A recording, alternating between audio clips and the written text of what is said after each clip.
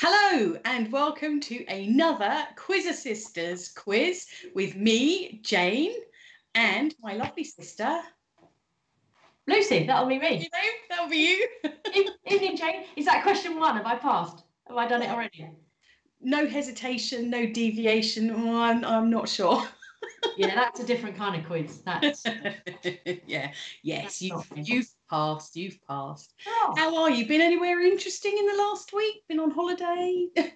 I went to the front garden, which is news. Yeah, mostly I've been pottering around in the back garden. So yeah, that was exotic. You? Yeah.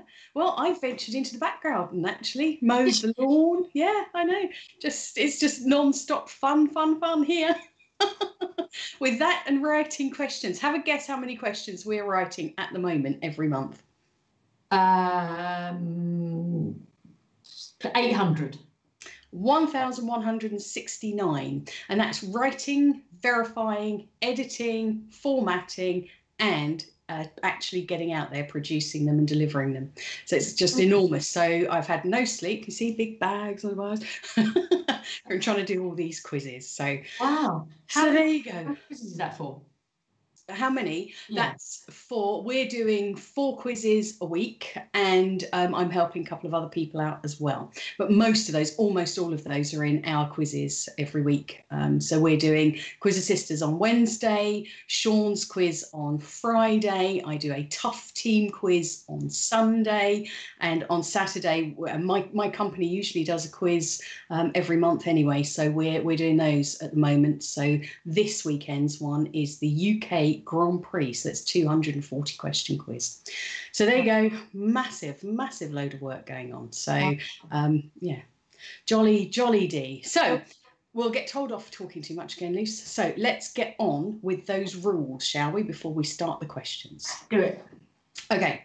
This quiz has 40 questions split across 4 rounds. You get 1 point for each question, and one of the rounds, round 3, is a picture round. All the questions are in English. We have emboldened bits to help anybody if English isn't your first language. We ask you, please don't cheat. There's no prizes. There's absolutely no reason for cheating at all. And if you really have to cheat, just cheat yourself and don't put your scores in at the end.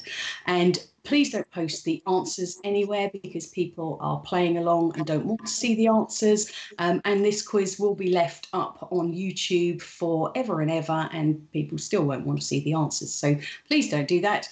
And Lucy and I will be on Facebook and Twitter after the quiz. So come have a chat with us.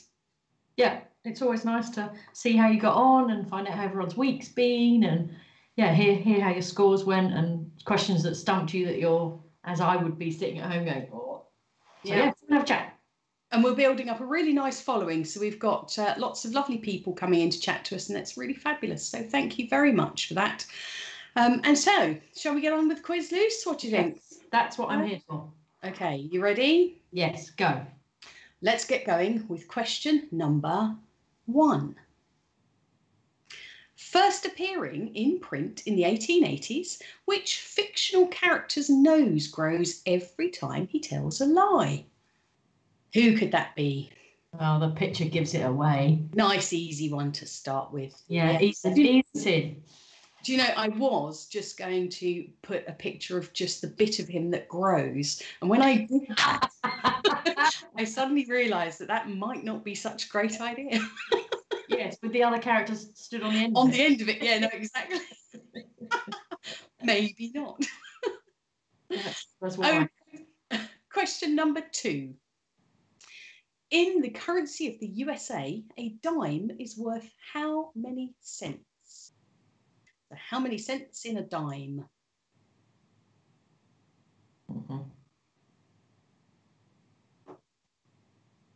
Is it dimes that are copper? Yeah, they've got copper in the middle of them, yes.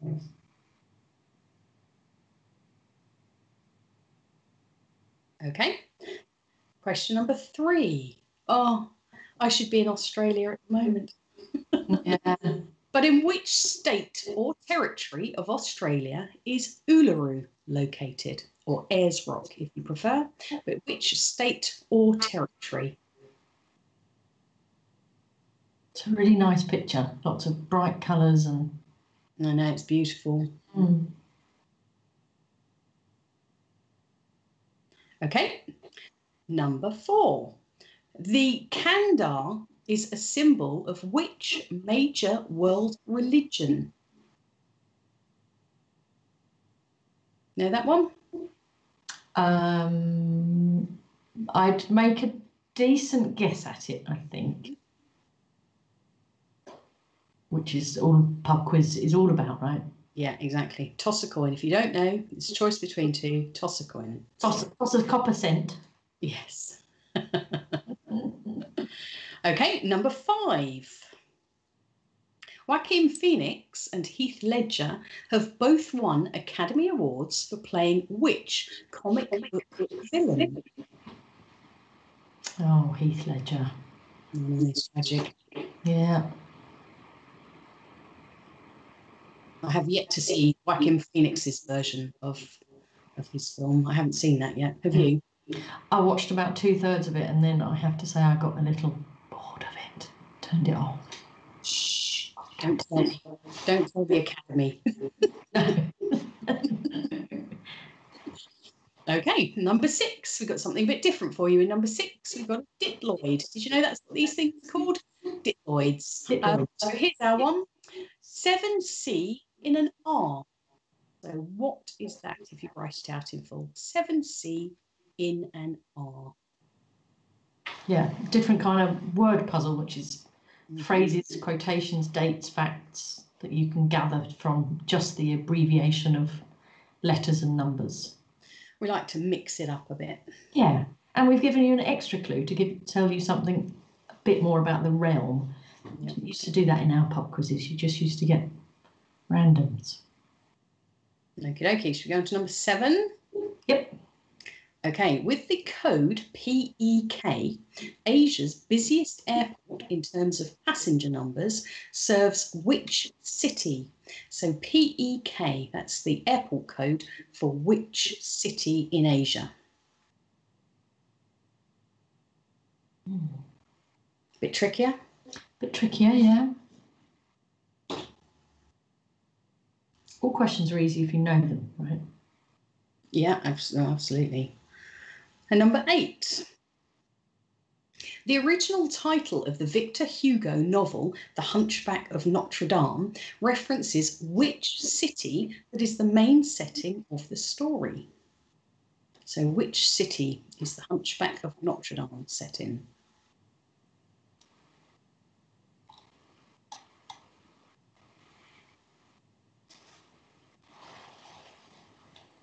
And number 9. Okay, at the 2008, 2012 and 2016 Olympics, the sprinter Usain Bolt won the men's 100-metre race and which other individual event? I saw him do it in 2012. Yeah, he's a fabulous ambassador for sport. Any sport would be happy to have him as a... I know. Involved. I got given tickets, one for me and one for my son, to go to the Olympics in 2012 in London. And I had no idea who was doing anything there. And suddenly Usain Bolt rocked up.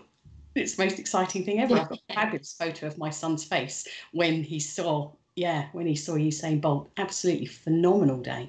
Yeah, great. Okay, now number 10. Prior to the revolt against ancient Rome that Spartacus led, he held what dangerous occupation? So what was Spartacus before he led the revolt against the ancient Rome? I am Spartacus. I am Spartacus. I am Spartacus. This is a good educational history question there. Yeah.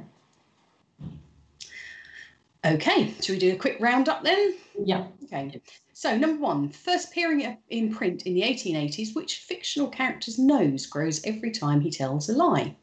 And number 2, in the currency of the USA, a dime is worth how many cents? Number 3, in which state or territory of Australia is Uluru located? Number 4, the kandar is a symbol of which major world religion?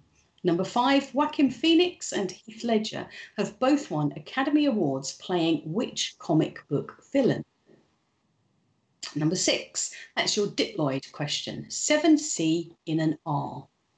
Number 7, with the airport code PEK, Asia's busiest airport in terms of passenger numbers serves which city? Number 8, the original title of the Victor Hugo novel, The Hunchback of Notre Dame, references which city that is the main setting of the story? Number 9, at the 2008, 12 and 16 Olympics, Usain Bolt won the men's 100-metre race and which other individual event? Number 10, prior to the revolt against ancient Rome that Spartacus led, he had what dangerous occupation? Okay, shall we give those answers then? Ready? Number 1. That's Pinocchio. Yeah. Do you have to spell it right? No, it's not a test of spelling. As long as you've got something that roughly sounds like it's going to be Pinocchio, that's fine. Number 2. There are 10 cents in a dime. Not 50 cents. No. Number 3. That's in Northern Territory. Uluru is in the Northern Territory. And number 4, that's the Sikhs. It's a symbol of Sikhism. And number 5, those two men both played the Joker. Okay, now for number 6, that diploid, 7 colours in a rainbow. Now, I am looking forward to getting lots of people writing into me to say, actually, there's an infinite number of colours in a rainbow. Yes, there are, but for the purposes of this, we are having 7 colours in a rainbow, which are the 7 identified by Isaac Newton. That's why we have those 7. So there you are, you've learnt something else. Homeschooling right here. Number 7, that airport is in Beijing, which was a city previously called Peking, hence PEK. Okay, number 8, the Hunchback of Notre Dame is in Paris. And number 9, Usain Bolt won the 200 metres. We asked for the individual competition, so the relay doesn't count. It's 200 metres we were looking for. And then number 10, Spartacus, he was a gladiator. They should bring that back to TV as well. Gladiator. Yeah, exactly. You could use the massive cotton buds for social distancing. I always wanted to be Jet. Okay, let's get on with round 2 and see how you do with that. We'll tell you how to put your scores in shortly.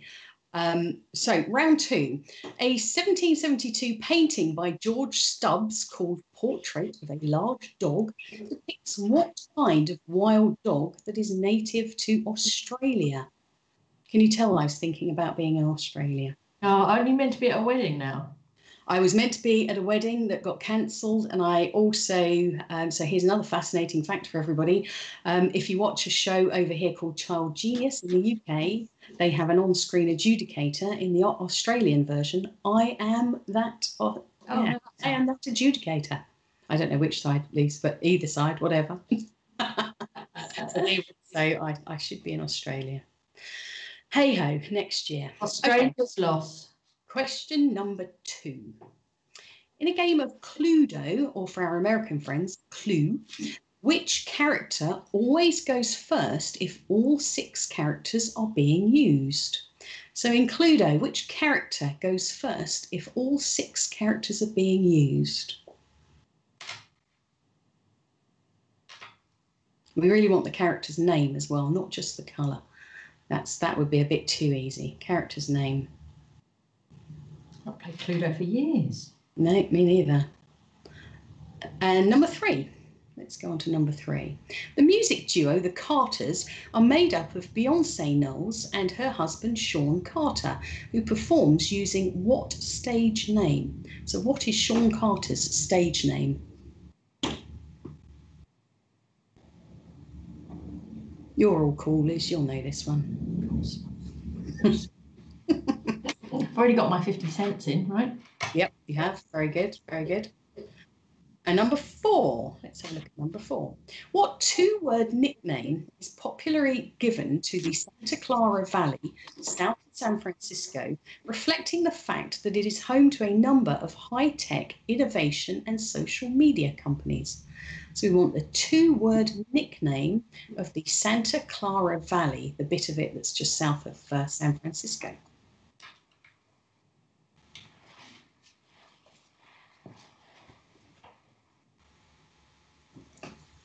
Okay, number 5. What is the first name of Mr. Darcy in the novel Pride and Prejudice? You appreciating the photo I put in there? It's very nice. You could have chosen one without his shirt on, though. Well, I was going to, but then I thought, well, you know, it's maybe sexist. Somebody will complain. But I nonetheless managed to find a nice photo of Mr. Firth there. Yeah, very nice. His first name isn't Oo, by the way. Isn't it? Are you sure it's not? It might be. Yeah. And number 6.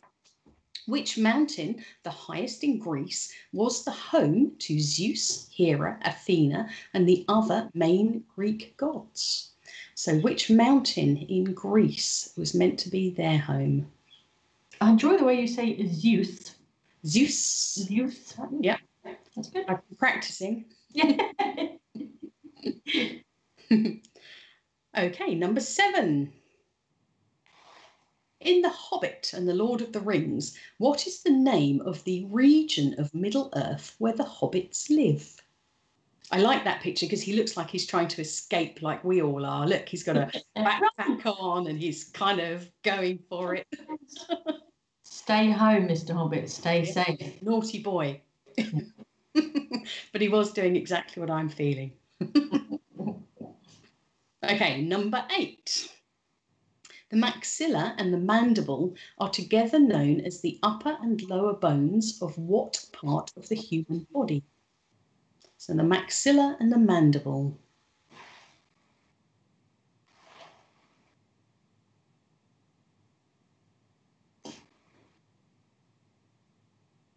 Okay, number 9. Which historical region in central Romania is associated with Count Dracula? So historical region in central Romania.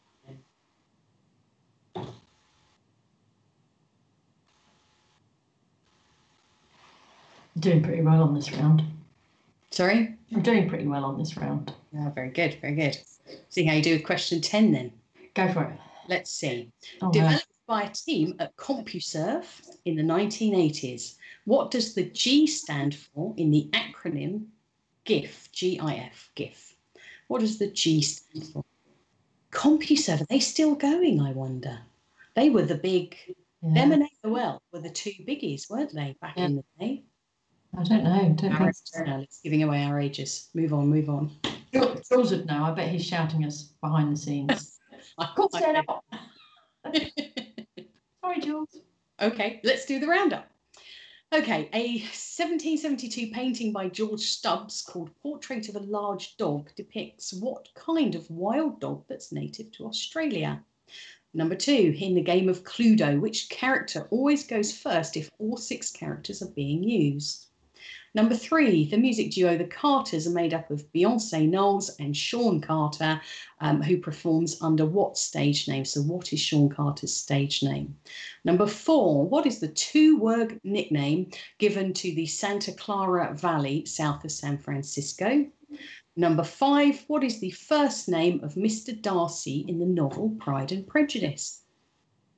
Okay, number 6. Which mountain, the highest in Greece, was the home of Zeus, Hera, Athena, and other main Greek gods? Number 7. In The Hobbit and the Lord of the Rings, what is the name of the region of Middle-earth where the hobbits live? Number 8. The maxilla and the mandible are together known as the upper and lower bones of which part of the body? Number 9, which historical region in central Romania is associated with Count Dracula? And number 10, developed by a team at CompuServe in the 1980s, what does the G stand for in the acronym GIF? Okay, shall we do those answers? Okay, number 1, that painting of the wild dog, that's a dingo. And number 2, The character that always goes first is Miss Scarlet. Ladies first. Ladies first. And you can have Cassandra Scarlet because they tried to update it with all new character names, and that's what they decided to call her. Okay, and number 3, Sean Carter is Jay-Z. And number 4, that 2-word nickname for that valley is Silicon Valley. And number 5, the dreamy Mr. Darcy is Fitzwilliam Darcy. Didn't know that. No, well, there you go. See, it's quite cultured this round, actually. I think, you know, George Stubbs paintings and all sorts of things. Number 6, that mountain in Greece where all the gods lived is Mount Olympus. And the hobbits, where did they live? They lived in the Shire. And the maxilla and the mandible, those are your jawbones. So jaw is what we need there.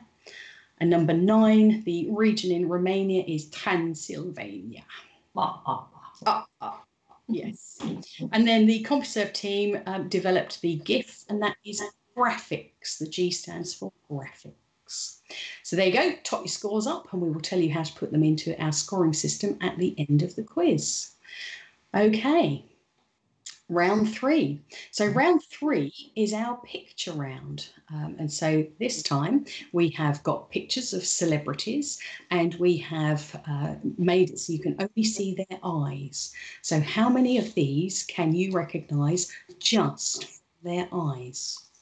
Okay. First, I've given it away with me like that. I think you're definitely number 1 then. Yeah. I'm almost certainly number 5.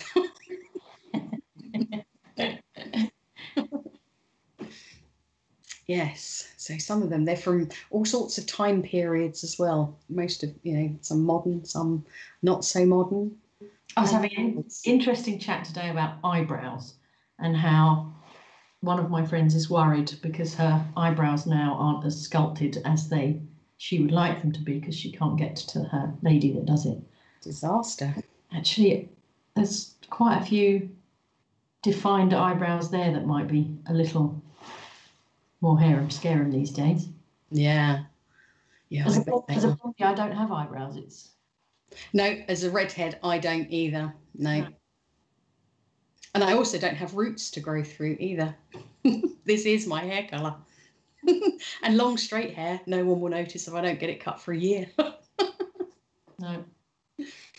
Okay, shall we have a look at the next lot of pictures then?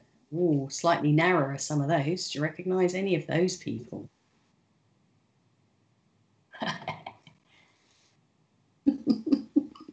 Yeah, one of them might be in the press quite a lot at the moment. Yeah. Yeah, I saw in the week a couple of articles of one of them. Yeah, absolutely. Well, more than one of them, obviously. Another one of them's in the press quite a lot. Yeah.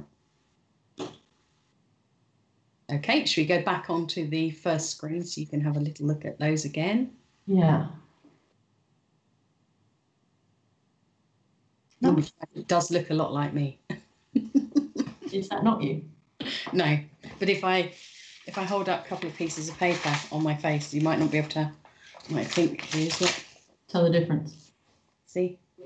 Oh, yeah. I'm number 5. I'm practically number 5. Practically identical. Okay, let's go back onto the other slide, give you a minute or so having another look at those, and then I shall give you the answers. See how many you knew. Number 7 could almost be upside down. Yeah. Yeah, actually, I'm going to have to look at the answer myself to remember who that is.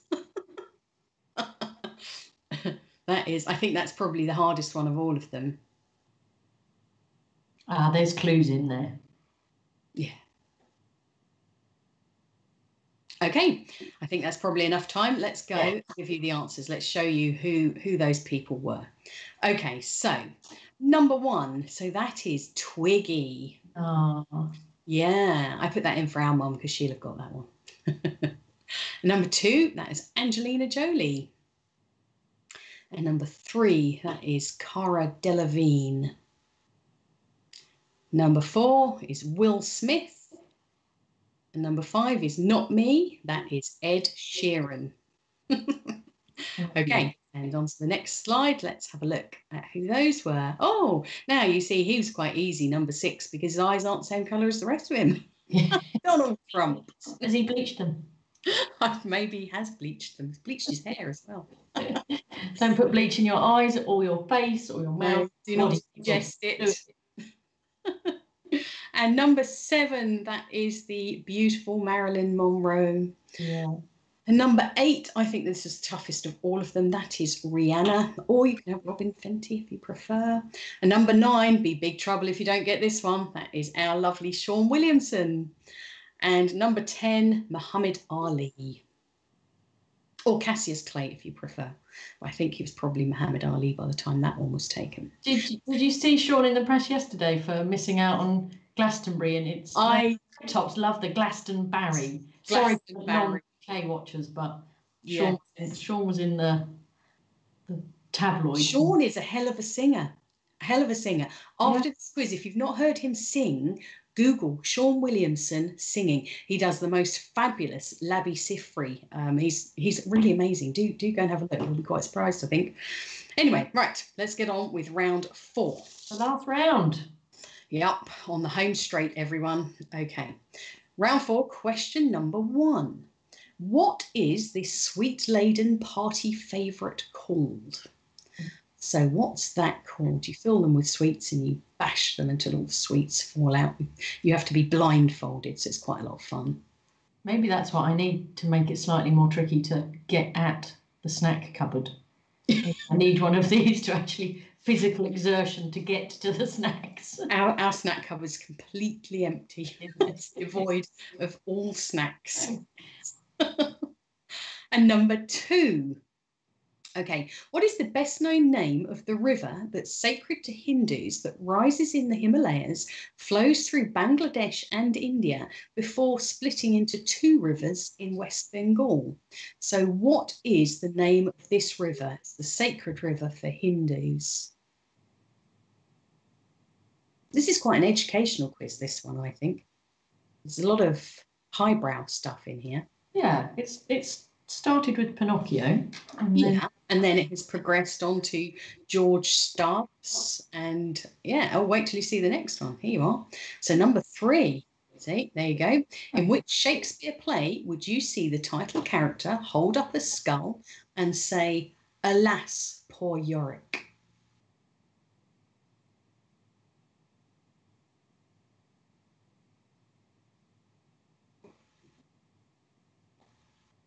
I don't have a skull, but I could hold up my basketball. Or a mini basketball. Stressful. Yes. Okay, number 4. The adjective renal relates to which pair of organs in the human body? So renal, which pair of organs? See, now we're into human body. Yeah, goodness me. You've outdone yourself this week, Jane. I know. Well, we'll see when the scores come in. Number 5. The shirts of the home kits of the national football teams of Russia, Belgium, Portugal and Spain are all predominantly which primary colour? So those teams, what are their those teams, what are their shirt colours mostly?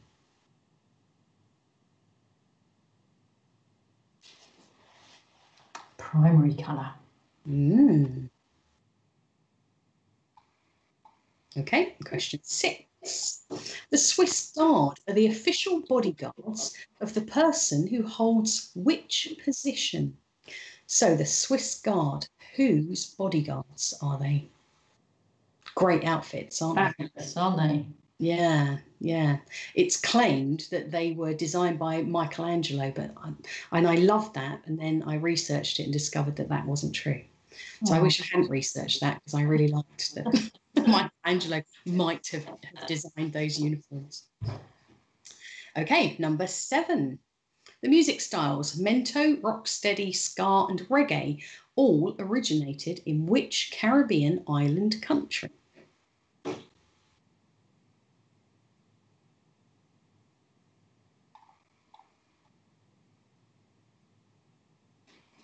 Okay. And then number 8, from the ancient Greek for vapour and ball, what is the name given to the layer of gases that surround a planet? From the ancient Greek for vapour and ball, what is the name given to the layer of gases that surround a planet? See, now we're into ancient Greek. Word derivation. Come on, this is great. Yeah. I know, this is a homeschool lesson right here. It's a good question, this one. I like it. Yeah, it is. It's an even better answer. And number 9. Who unseated Bill Gates at the top of the Forbes World Billionaires list in 2018? Not looking smug about it at all in that photo. No. And I understand, having read something today, that his business is one of the big winners at the moment. So he'll be looking even smug shortly. Okay, and then on to number 10. And I just put number 10's picture in here just to remind us all of when we were allowed to go on holidays, really. But by area, which is the largest island in the Caribbean? So by area, which is the largest island in the Caribbean? Now, do you hold store to the fact that allegedly once you've been to the Caribbean, you call it the Caribbean? The Caribbean, I think that might be an American pronunciation. I've never heard anybody in the UK call it the Caribbean, but I have heard lots of Americans call it that. Yeah, I was told if you've been to the Caribbean, you would call it the Caribbean. Oh. Well, I've been a few times. I still call it the Caribbean. I must have missed that memo. Memo. Yes. Okay, let's give you those questions again quickly. So number 1, what is that sweet-laden party favourite called? Number 2, what is the best-known name of the river that's sacred to the Hindus? Number 3, in which Shakespeare play would you see the title character hold up a skull and say, "Alas, poor Yorick"? Number 4, the adjective renal relates to which pair of organs in the human body? Number 5, the shirts of the home kits of the national football teams of Russia, Belgium, Portugal and Spain are all predominantly which colour? And number 6, the Swiss Guard, they're the official bodyguards to whom?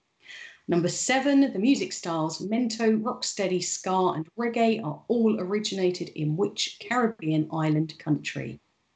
Number 8, from the ancient Greek for vapour and ball, what is the name given to the layer of gases that surround a planet?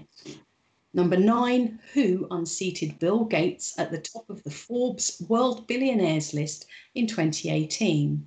And finally, back to the Caribbean, or Caribbean, which is the largest island in the Caribbean?